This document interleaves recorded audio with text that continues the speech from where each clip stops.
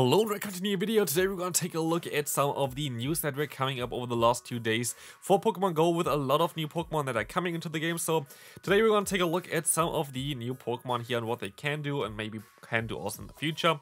But also, before we start into the video, thanks all so much for 70,000 subscribers on the channel. I really appreciate it. Just got it the 1st of January. I said already in a video before, but here I feel like with Facecam. First Facecam video of the year is kind of something where I can say thank you towards that. But let's take a look here real quick at the events that are coming up. And the first one is most likely going to be also one of the more interesting ones here, which is going to be the Hisuian Typhlosion raid day. This will be actually an interesting one here for sure, because this Pokemon is going to be a Ghost plus Fire type Pokemon and has some interesting moves in the main series games like Shadow Claw, which would be Stab, or also Incinerate, I think it would learn, which would be Stab and really strong. Sadly, we're going to take a look at the moveset later on as well. It's not going to be as great at the current time, but what we can say about this Pokemon is, or in general about this event is, this is going to be the best event for you to farm rare XL candy. Like, this is always like, the last time we had like the Hisuian Samurott raid day, I got like so many rare XL candies because you can do those raids fairly easily, and they're 3-star raids, so you can solo them. But also, you can remote raid them, and if you buy the ticket, which is here €5, like, it depends if you really want to pay the price, of course, for the remote raid passes, or as well as for like something like the €5 ticket here or $5 ticket there. It is definitely worth it to play this event for it, because the additional rare XL candies that you get is actually kind of huge for this one. You get a lot of them, and last time I think I got like 20 or 30 in like, I don't know. Like, I had sometimes raids where they gave me 3 rare XL candies, so this is the event that you want to play to get rare XL candies. So definitely try to do this one. Otherwise, let's take a look here real quick at the event bonuses as well. Of course, you're going to get the new Hisuian Typhlosion, which you're going to take a look at real quick afterwards as well. But event bonuses receive up to 5 additional free raid passes from gyms and, yeah, from Protodisc basically, which is the normal one. So you can do up to, I think, 6 then total raid passes if you store one from the day prior or something like this. I don't know if it's actually going to work like this. Plus, remote raid limit will be increased to 20 on Saturday from 4 PM to Sunday, yeah, till 7 PM, which is kind of cool as well. Definitely going to be an interesting one there. Definitely going to do some raids there for sure. But here's more of the interesting part. Like, the event is okay. Like, you wouldn't actually spend too much money or like too many raid passes on this Pokemon if you don't get the event ticket. The event ticket is going to allow you to give you 8 additional, so up to 14 daily ones, which is kind of wild. But also increases the chance to get rare XL candy from raid battles. And this includes both the remote as well as the in-person ones, which is really important. 2 times Stardust is not really going to do too much as well. Maybe 50% XP is something interesting for people. But this is, at least the last time around, was definitely worth getting, in my opinion. If you want to get some rare XL candies, definitely try to do this. Do the remote raids afterwards, and that's going to be a great event for you. Let's take a look at the Hisuian Typhlosion. We're going to see here one problem already. Basically, what Niantic did here is Niantic gave this Pokemon a pretty bad fast move, or like pretty mid-fast moves. They're not bad. We have Hex and we have Ember. Both of them are kind of okay, but if you take a look at the charge moves, Shadow Ball is okay, Wild Charge is kind of cool, Overheat is kind of okay as well, but you kind of want to have Blast Burn eventually anyway, which this Pokemon would be able to learn eventually, hopefully. We don't know. But here right now, this is the recommended moveset on PvPoke. You can get this Pokemon as well for the Great League, but you have to trade with like lowest friendship level, and it's super difficult to get it. So I would say it's basically currently impossible to get it for the Great League. It's only like Ultra League exclusive Pokemon for now, at least. As you can see, this Pokemon actually can do something, but what I actually kind of want to see here is, I would not really go for this moveset if I was you, at least, because I would have actually went for Ember plus Shadow Ball and a Wild Charge, because you have a fast move that's going to hit kind of hard. You're going to have a Wild Charge which is going to hit insanely hard, and you're going to have Shadow Ball which is going to hit insanely hard. I'm not the biggest fan of something like a Fire Punch, and as you can see, it might look a little bit worse on paper, but I could see this being a little bit better in general, because Ember damage is just going to add up a little bit, like, over time. But yeah, again, this Pokemon is most likely not going to be worth it yet. But if you can take a look real quick here at this Pokemon, if you would give this one Shadow Claw, This is going to change the situation quite a bit, which it could learn in the future maybe. Going to make this Pokemon way better, but you could also even argue of giving this Pokemon Incinerate, and then you're most likely going to have even a better Pokemon, at least for what I would imagine, because you're going to have a little bit better coverage. And as you can see, this would have a ton of potential if Niantic gonna decide to give it the move Incinerate, and I still think it would be super balanced because it's a very squishy Pokemon, it's a pretty bad defensive typing, and so it's definitely still a solid Pokemon there. Typhlosion can be decent in the future at least. Let's move on to the next one. It's going to be a fast one anyway. We're going to have here the Porygon Community Day Classic, which is going to start on the 20th of January. We're going to have a Community Day as well for the Rowlet on the 6th of January, which is like literally this Saturday. Going to make most likely a video prior towards it. I doubt that they're gonna get like early access footage this time around though, but I do definitely want to feature the Pokemon as well, but I'm definitely gonna try to make a video before the Community Day, just an update showing what you kind of want to look for, what kind of IV spreads you want to see, whatever. Definitely going to stay tuned for this, gonna drop on Friday. But as you can see here, we're going to have the Porygon Community Day Classic, where we're going to be able to get Porygon Z or the move Tri-Attack. And here's the interesting thing, you don't really want this one, or you don't really need this one too much. Because here's the thing, Porygon 2 is actually better than Porygon Z, and Porygon 2 has Tri-Attack already in its move pool.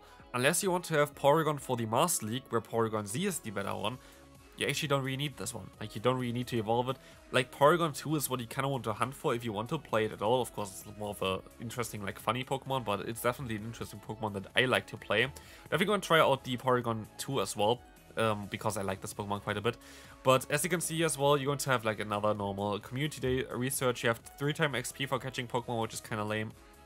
What I'm most likely gonna do is I'm most likely gonna go out for like 1 hour, and that's basically it for it. Because this Community Day is not going to be too interesting, you're going to have some kind of Community Day boxes again. This seems a little bit like a scam here, so I wouldn't really pay 10 euro for this one. Don't give your money to Niantic, honestly. Like, if you consider it, like, if you think about it, like 10 euro for 120 Ultra Balls, yes, you're going to have like 6 Incubator, it's also the basic ones, not even like the crazy one in one instance. It's just not worth it. Like, this is pure scam, I'm honest. Like, those are okay, like, those are usually okay, which you can get in-game here, but, like, this is just scam, right? But yeah, let's take a look here real quick. Porygon 2, Porygon Z, here for the Ultra League, which is their preferred league. As you can see, Porygon 2 actually has a little bit of potential, and I kind of like this Pokemon. We're going to have access to the move Zapcan, which sadly got nerfed, which kind of made me not want to play this one, but you can even go for something like Solar Beam, which would be a funny one as well. Not as great as Zapcan. Zapcan just gives you a little bit better coverage, especially as Solar Beam going to make you completely weak against Steel-type Pokemon, so Zapcan's still going to be the better one. But Porygon 2, definitely the one that you kind of want to get, because they have like 600 more of the average rating here compared to Porygon Z. Shadow variant is an interesting one as well, but not really worth it for this Pokemon, because your fast move doesn't do damage, and usually you want to have some fast move that does do damage for a Shadow variant, so would go for the normal variant if you want to play Porygon 2. Very cool Pokemon though. Next one and final event for today, which you're going to take a look at, is going to be the Dusk form of Lycanrock. Going to be available during the Illustrious Odyssey, which is going to be a new event coming up as well, starting again, actually on the 6th of January. And I saw some debate already about this kind of, yeah, I don't know, this kind of feature of this Pokemon. I'm not too sure about it. Like, this is the thing as well, I do understand why people have a problem with this one, but at the end of the day, like, other than for content creators, which you're gonna see as well later on, this Pokemon not going to be that crazy interesting. But Dusk form Lycanrock is going to be available starting from the 6th of January. And the thing is, for this one, it is actually not really bound to the day of time, I think, which you can see here, because it is just starting. Some of those will be able to evolve into Dusk form. I think you can always evolve it, I would imagine then, but you're just going to have a chance to have basically the specific variant of the pre-evolution that you can either hatch, get through a raid, or get through an event research, which you can see as well, which is going to have the option to, like, be a Dusk form Lycanrock. Don't know if you need a specific time for it, but it is going to be an interesting one nonetheless. but I doubt that this Pokemon is going to be that crazy. Anyway, we're going to have event bonuses here as well. We have the special research, which is going to get to part 2, which is going to be interesting. We're going to have an encounter with Rockruff there as well, so like the special research which we currently have during the season. I think it's most likely not going to be the full research yet. I think they're going to be most likely another step coming up for the final month of this season. But event bonuses, increased buddy souvenirs. Great for the people that still need to do it for the level up quest, but like usually most people don't really care about it. Bringing presents, like presents are pretty bad from buddy Pokemon anyway, since like COVID was actually really cool for this because you got like a lot of boards from like buddy Pokemon, but nowadays not really that great. Your buddy will spend more time on the map. Cool. Rockruff hatched from eggs received as Adventure Sync rewards during Pokemon Go may have the chance of evolving into the Dusk form Lycanrock. So it's only from the... That's mad. Honestly, I didn't even think about this. Huh? Like, I feel like this kind of doesn't make sense. Like, it is just like, I guess it... Huh? So basically, what they say here is, like, above it is just any, and here just like this as a chance or for just the adventure single rewards. I don't really understand this, to be fair. I think it's just like you also have the chance for those, but like I feel like it's like for any kind of encounter that you're going to have moving forward with the Rockruff, you're going to have the option there. So I'm not really sure what they really want to say with us here, but maybe there's a higher chance for those from the adventure single rewards. But at the end of the day, like those gonna be available on Monday again, so like, don't know. Here's the issue which a lot of people have for this event. It's going to be the encounter pool. As you can see, Ghastly, maybe if you need the Mega Evolution for Gengar, like Gengar's not really that great. Eevee, we just had it in the event as well with the hat on and still evolvable. Spinarak, bad. Sunkern, bad. Teddiursa, if you need still your Ursaluna, maybe something for you.